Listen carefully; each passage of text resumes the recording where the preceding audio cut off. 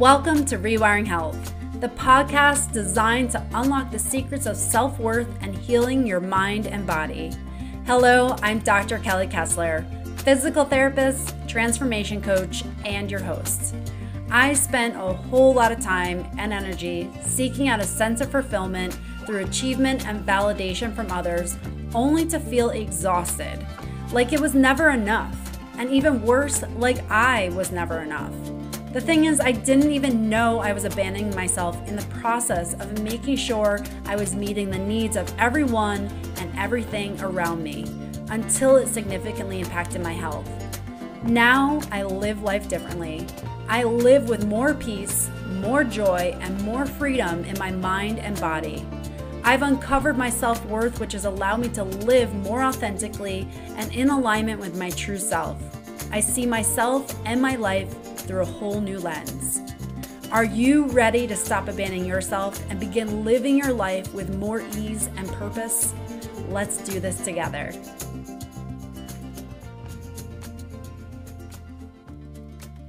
Life can hand you so many challenges, leaving you a choice to either focus on the loss of what you thought would be, or to focus on what you can create and how you can reinvent yourself.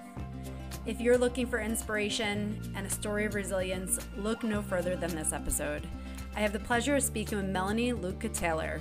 She is a seasoned professional who has successfully navigated the corporate landscape for over 25 years. Armed with an MBA, executive leadership certification, a wealth of hands-on experience, and personal challenge, which provides a unique perspective, Melanie is on a mission to redefine leadership by elevating emotional intelligence. Her journey is a testament to the continuous learning and growth, marking Melanie as a true beacon of inspiration and resilience. Beyond her academic achievements, Melanie has etched her mark as a published author and speaker. Her international best-selling book, Voices of the 21st Century, and her engaging TEDx talk showcases her ability to seamlessly blend heartfelt narratives with humor, providing both entertainment and valuable insights to captivated audiences.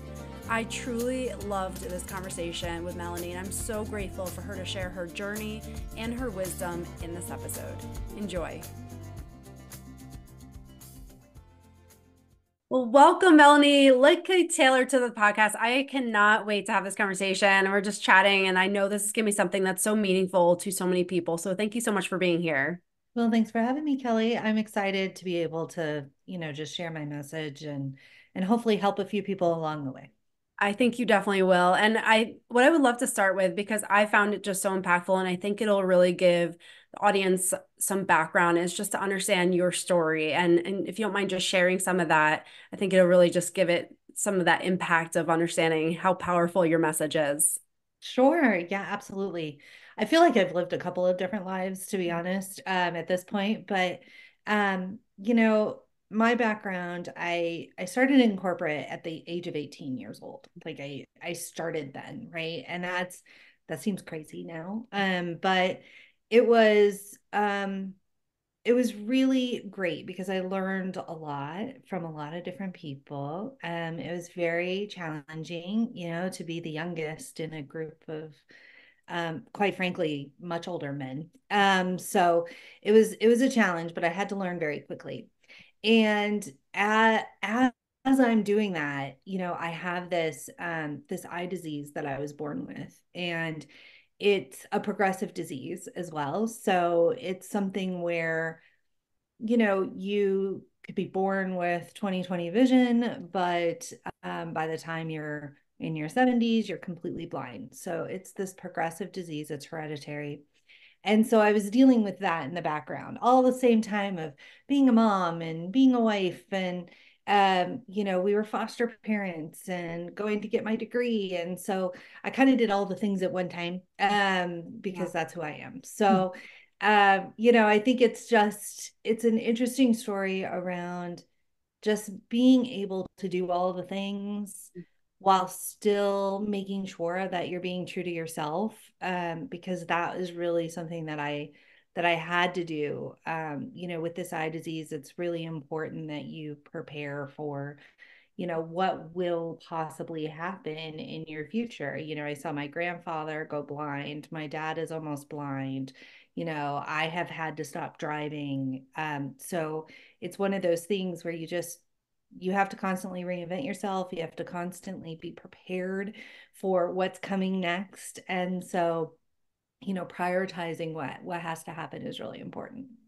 Absolutely. And so I know you said that you can be born with 20/20 vision. At what point did you know that you then had this progressive disease?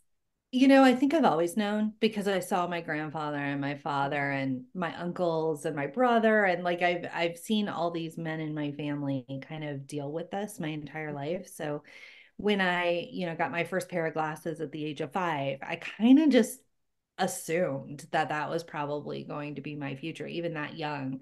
But I wasn't officially diagnosed until I was 16.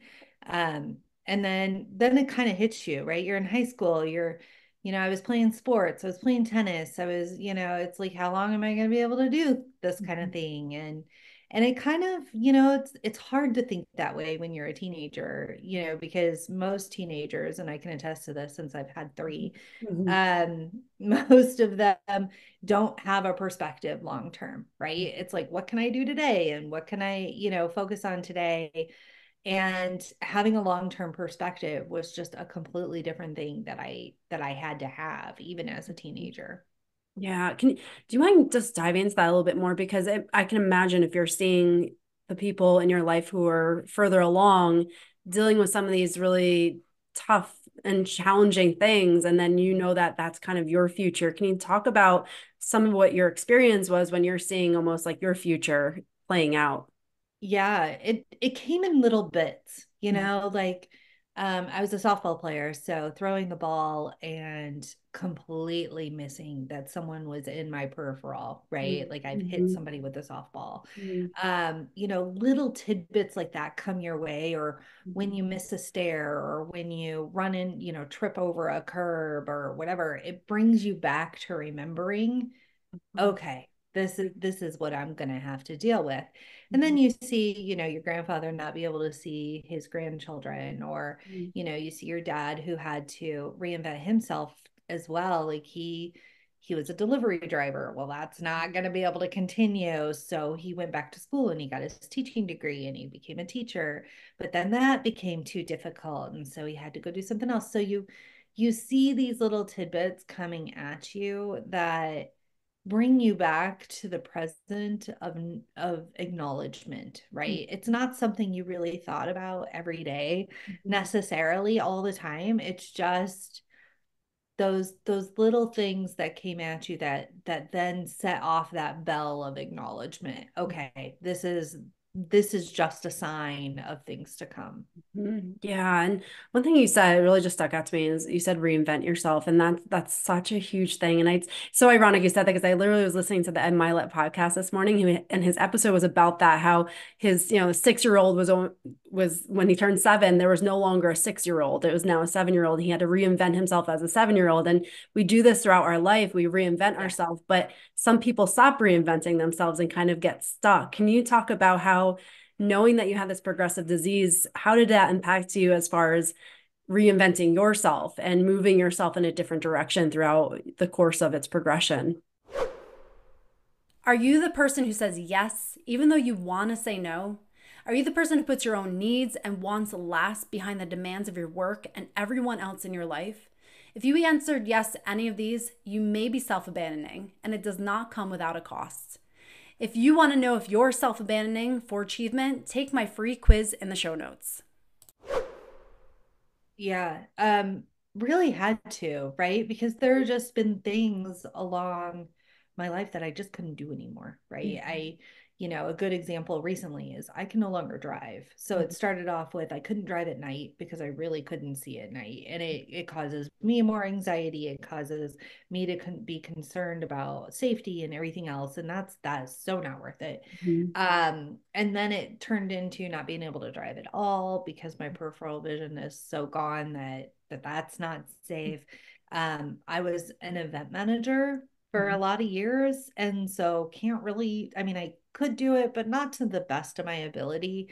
And so I needed to change my career. There's these, I've been required to reinvent myself because of the disease, right? But it's also kind of a part of who I am, Mhm. even at I told you I started a corporate at 18. By the time I was 28, I was like seeing a coach and saying, what do I want to be for the rest of my life? Like, I don't know. Fell into this when I was young, and I don't know what I want to be for the rest of my life. And I'll never forget what she said to me, because it really was something that I hadn't even taken into consideration. Was she said, why do you have to just be one thing?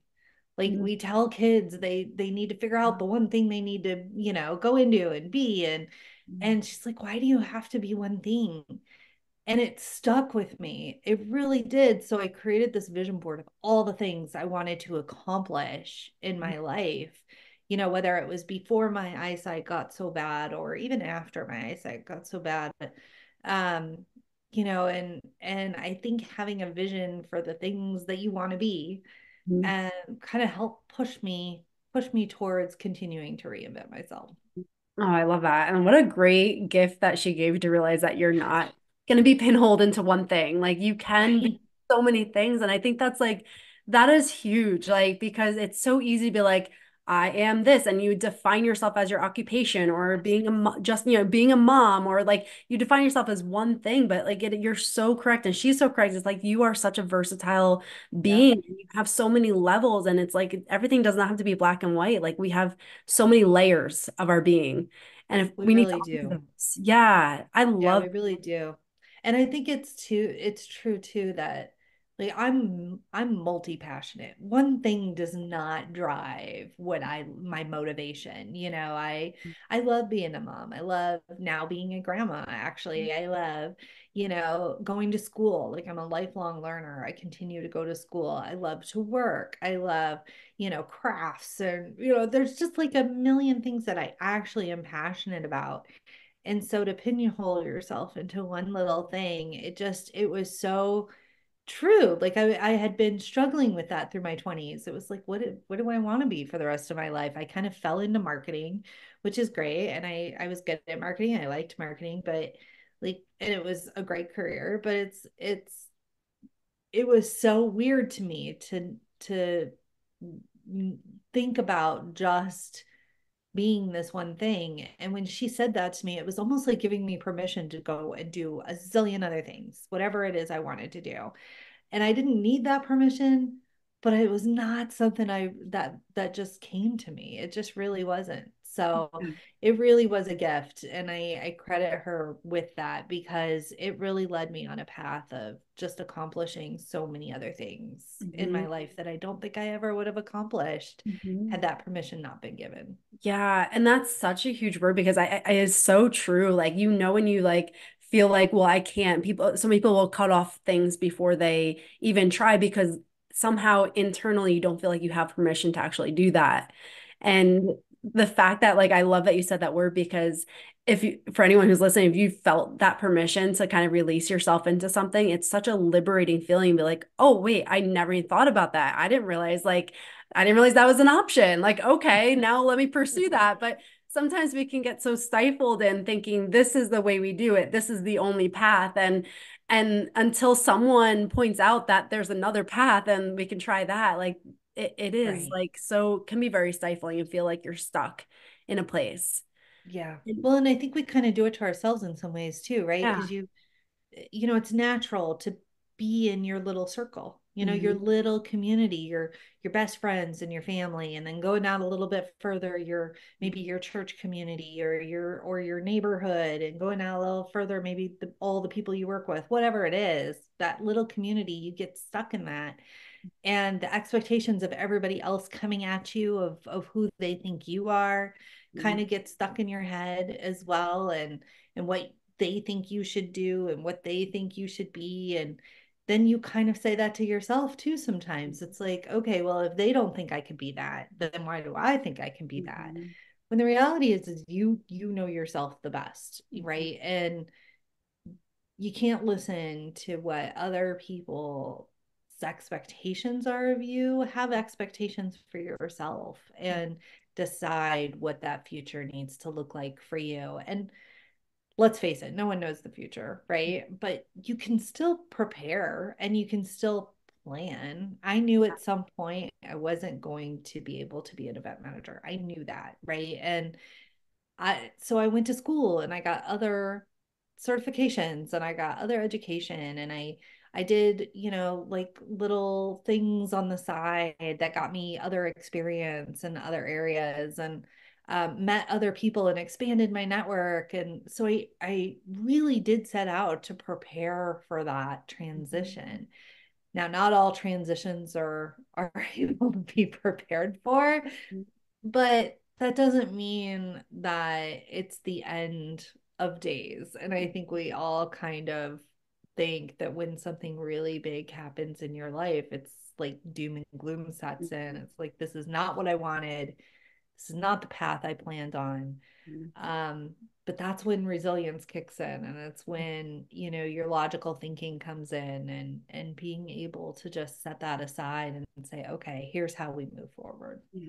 Yeah, incredible. And I want to like go into that a little bit more because I can imagine, if someone was given that news, especially at 16, when you're so young, it could very much go a very different direction where you are focused on everything you can't do, or even when you started losing your ability to drive, and you could very much get stuck in what you're lacking or what you're losing.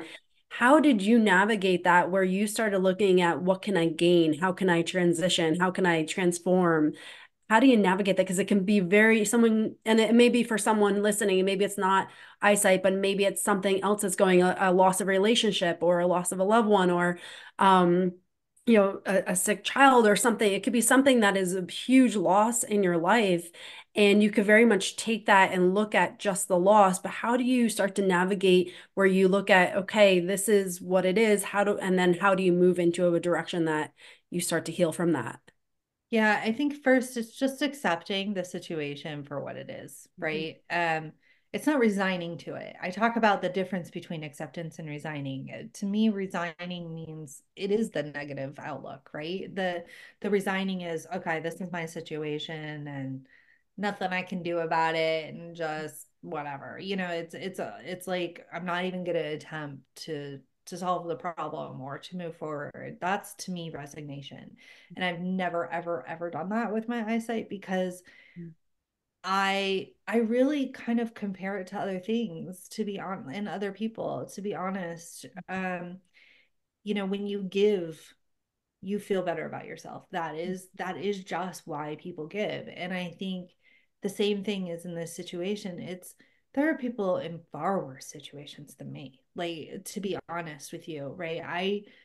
I don't compare challenges because we all have our challenges and they all feel very personal to us, no matter what it is, right? So, but for me, I'm alive, I'm healthy, I'm happy, I have friends, I have family, I have all these other things. Not having my eyesight, that's okay. Like, it's okay. Yeah, some days it really is hard. I can't lie about that. There are days when all I do is just kind of cope with it. If I can't drive and get to where an appointment that I need to get to, or if, I ran into a pole, which Mhm. has definitely happened on the street, or someone, to be honest, the things that probably hurt me the most is when someone else says something to me about it, like when they're rude about it, right? If I run into them accidentally and I apologize and then they're rude to me in return, that probably hurts me more than the poll does. Right. um but I think for me it's that acceptance of this is my situation, okay, right? Okay, what can I do that is going to make me feel better about it? And for that, I, give my services to somebody else. I can still read. So I read for the blind, or, hey, I can, still do coaching, which is what I do for young women. Like, I can help young women be more confident and resilient in their lives, right? So for me, it's that giving as well as just recognizing and accepting that I won't be able to do everything. And that's an okay thing. There are still so many other things that I can do. Such a beautiful message there. Just that the acceptance of it, because it's like if you're always fighting it and resisting it, you're just going to Yeah. continue it. So it is, I think it's beautiful and it can be applied to so many things, just accepting a situation you can't control. But then talking about how you can help others, that is tremendous because when you get out of your own world and realize that like you still have so many gifts and you're here for a reason, and there are things that you uniquely are qualified for now, like amazing. Like Well, and it's I a think great thing. that's the encouragement I would give everyone who's Mhm. dealing with their problems. I think as women, especially, Mhm. we do not ask for help very well. We Mhm. do not go to our community of people and share with them the challenges that we're really having. I've talked to so many women who are like, someone I knew pretty well would tell me something like, oh, my son is addicted to whatever. It's like Mhm. I had no idea Mhm. because they try to deal with it themselves, Mhm. thinking no one else will understand. No one else knows how to handle this for me. They can't give me advice, or even if they could give me advice, it's coming from a place that they don't understand. And I think part of my message is I don't have to be talking to somebody who has the same disease I have to relate to their challenge, right? Because even though I've never had, like, let's give a good example. I have a friend who had a child pass away. I've never had that experience in my life, but I can empathize with the feeling that they have and what they're going through and be a friend to them. And I think far too many women don't do that. They don't think that they have a community of people who can actually understand what they're going through. And Mhm. I would encourage women to start talking about it, start to like really have a conversation about it, because I think it'll open your eyes to the fact that more people understand your situation than you thought they did.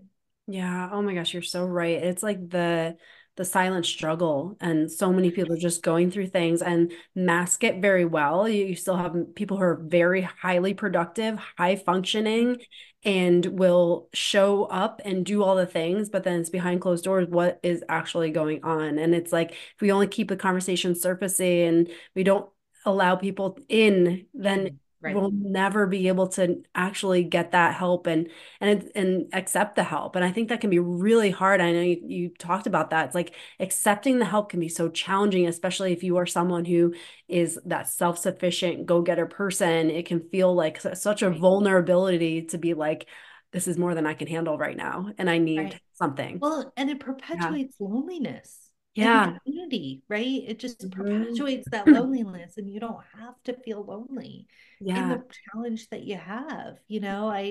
I belong to a group for the eye disease that I have, and I hate to say it, but you mentioned it earlier, where, how did you know, have a positive outlook on this. And there's so many parents that post in this group about my son or daughter was just diagnosed, how their life is, like, really upset about how they think their life is going to be and how are they going to have a job and how are they going to, be people and productive in society. And it's like, whoa, whoa. It's not a death sentence. We're okay. We just learn to live with our normal, and it's not the same normal as other people. I don't see the same way that other people see, but it's still a normal. It's a normal for us. And so I think, acceptance is so important, and not having that outlook of this is the worst thing that could happen to someone. It's really not. And most challenges are not that. Maybe not all, but most of them are not that. Mhm. Yeah, and that's such a great point too, is like when talking about the parents that are talking about their kids, it's like when you have those beliefs can very much be transmitted onto your child. And now you're gonna have a child who's living in fear, thinking that they are then going to be very limited their whole life. And if you think you're going to be limited, it's like it Yeah. kind of can happen like That that. Like, mindset will set yeah, it in, all starts right? with your mind. So it's if you think that is a limitation, you think your life will only be at a certain level, it Small. Mhm. unfortunately will if you continue on with that mindset. So that I Right. think having these conversations and recognizing and seeing what you're accomplishing and what you've done, it will hopefully inspire other people to be like, wow, I didn't realize what was possible. Like it is possible to have a huge fulfilling life and take this as a gift and help others in a tremendous way. Yeah, and accomplish a lot, right? Like Yeah. really accomplish that vision board I talked about. Mhm. I completed it by the time I was like 40, Wow. and so now I have to write a new one. Yeah. But it's one of those things where it's like there are a lot of things you can accomplish. Maybe it's not the exact thing Mhm. that you were hoping to accomplish, but that doesn't mean there aren't adjacent things to accomplish. And I Mhm. think it's just having the mindset that there are so many things out there that you could do. Mhm. Why focus on the things that you can't do, right? I 100%. I certainly can't play tennis anymore. That is not a reality, right? But I can still go to the gym. I can still, walk on a treadmill. I can still, lift weights. I can still do things. Um, I can still watch tennis. So there are still things that I can do that are adjacent. And I think that is something that too many people get stuck on is, well, I can't do this one thing now. And that's what's made me so angry.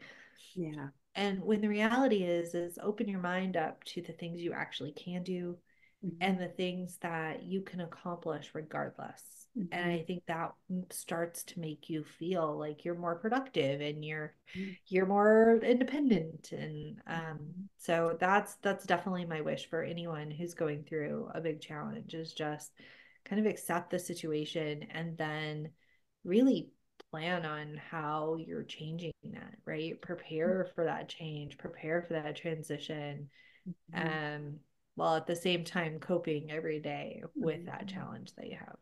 Yeah, huge. I love that, about your TED Talk, the accept, prepare, and cope. You talk about that. And it's like those are such beautiful things because I think it's very realistic, accepting that. And it can be for any challenge, but also preparing and do everything in your power that you can with curiosity and expansion. Right. And then cope with the things that maybe you can or are challenging because that's life with everything too. So I love that model because it's so realistic. It's not saying everything is rainbows and Yeah. butterflies, Everything's not rainbows. No. Yeah, it's like you're still recognizing there are going to be challenges and you're going to have the ups and downs, and that's with everything in life. Right. But it's how can you make the most of it and help yourself be expansive in the process. So I absolutely love that model. I think that's such a huge way. Like, hopefully, someone who listening will take that and be like, okay, what is something I'm challenged with right now, and how can I accept it?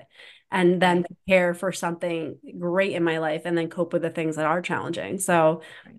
Yeah, I it's love not that. about being positive every day. That's just Yeah. not Yeah. reality. Let's Right. be honest. It's just not. And Yeah. as much as I do feel like I have a positive outlook, I'm not positive every day as much Mhm. as I'm just not being real about it. And I think as women, we're kind of taught you're supposed to smile and put on that facade and be happy every day and not let anybody see the cracks. And reality is that's just not real. It's not real. We all have cracks. We all have the days that are difficult. Mhm. We all have pressures that are put on us. And especially as women, we handle a million things at one time. Mhm. So, how can you really cope with all of that while you're still having this acceptance of your situation and continuing to move forward? Because that's really all it is. It's about moving Yeah. forward.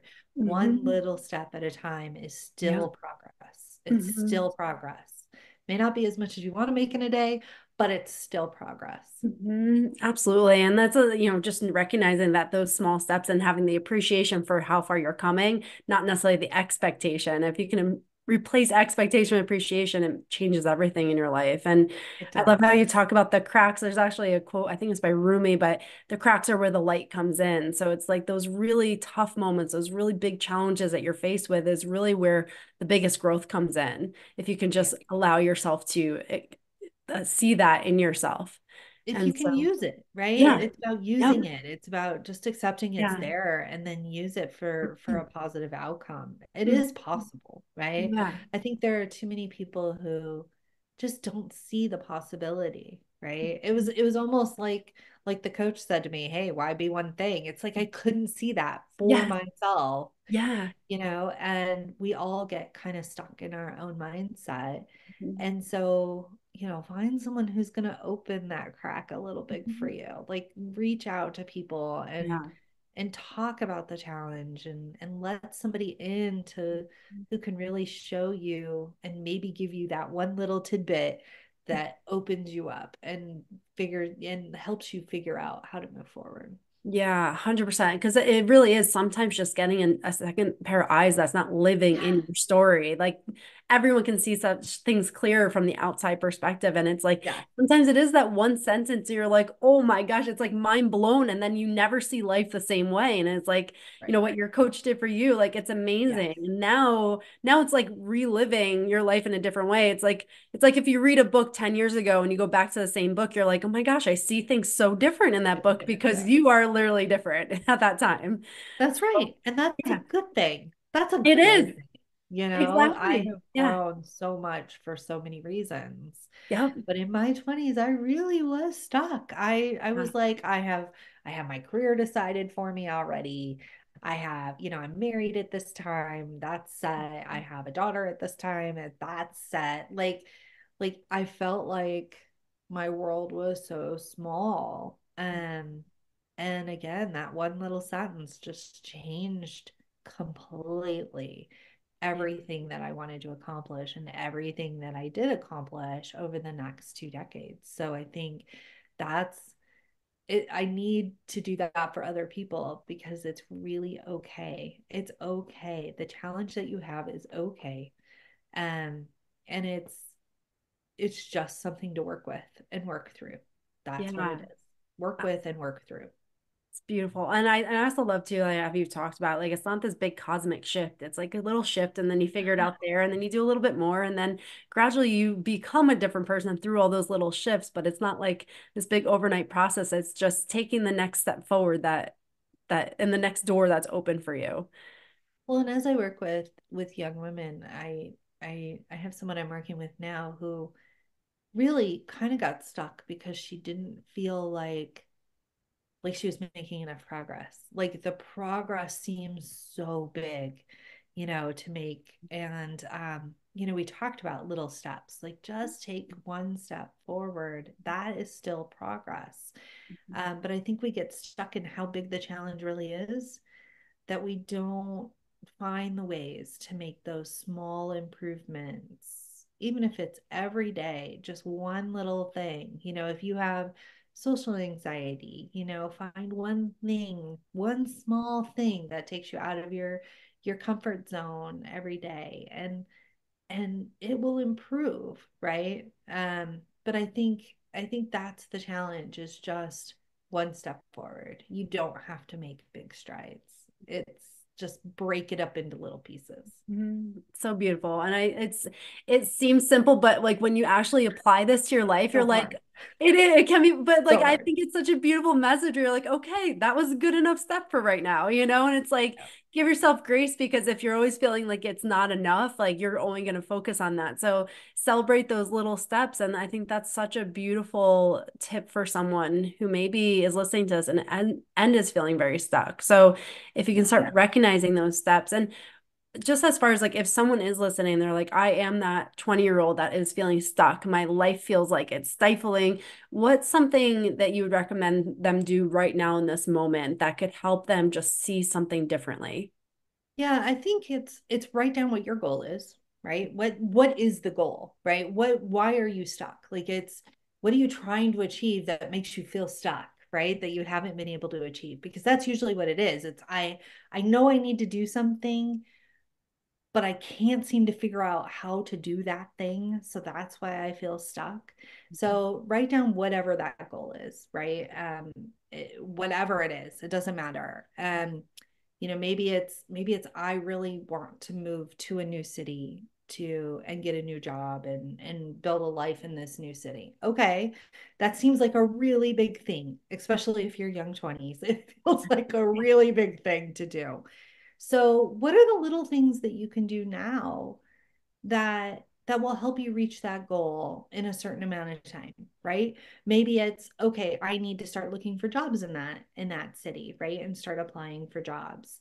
And then how do I do that? Just like back it up and say, okay, well, if I put my resume together, then I have a start. And if I talk to a career coach, maybe I have a start there. So you kind of take that big goal and you break it down into little areas and then just kind of back it up from there.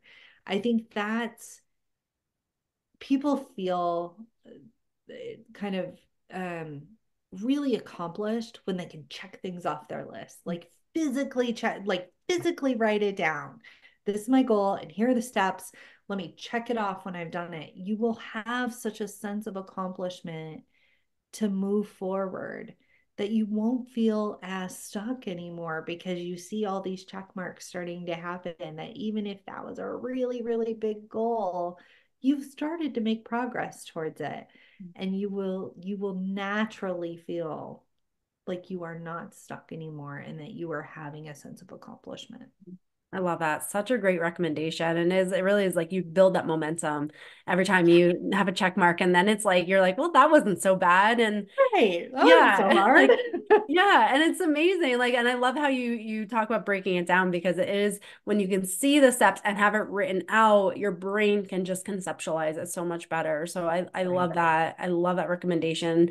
I And think writing it out is super important though. yeah, Don't put it on your phone, yes. which I know a lot of 20s do. God love Uh-huh.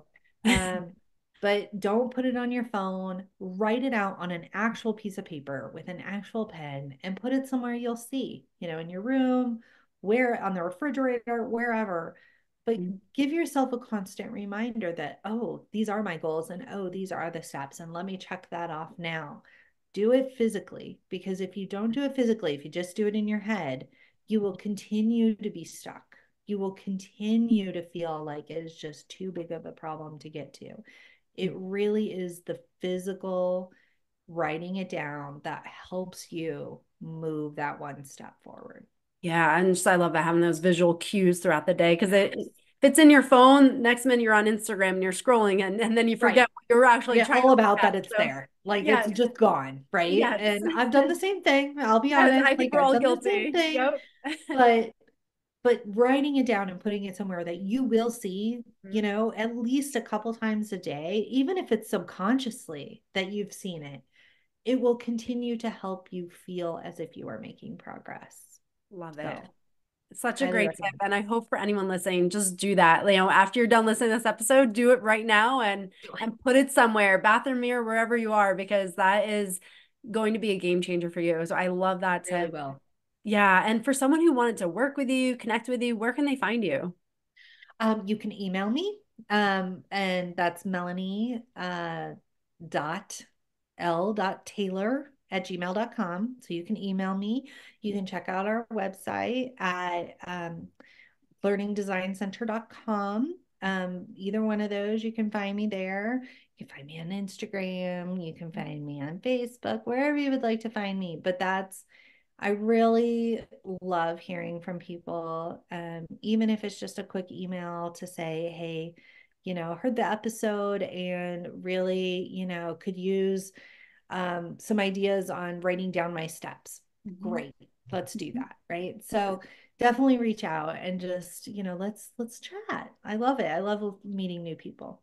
I love it. And I'll put everything in the show notes. So if you're listening to this and you're in the car or something, don't worry. Everything's going to be right in the show notes so you can connect with Melanie. And I just want to thank you so much for sharing your story and just inspiring people to live life greatly and in a very expansive way. So thank you so much for being here. Well, thank you, Kelly. I hope, your audience gets a lot out of it. And I really hope that they start accepting some of the places that they're in and just moving forward. Yeah. That's what it's about. Absolutely. And I think for sure many people are going to take this and take some of those messages and just become different people after this. So I really appreciate being here. And thank you so much for everyone who's listening. Thank you. Thank you so much for tuning in to this episode of Rewiring Health. I hope you found our conversation both enlightening and empowering. If you enjoyed today's episode, please subscribe to Rewiring Health so that you never miss an update. Also, I would love to hear your thoughts. If you could take a moment to rate and review the show, it would mean the world to me and help others discover the power that we all have within us to create change and create the life that we truly, truly desire. Thank you so much for spending your precious time with me and sharing the energy of the show.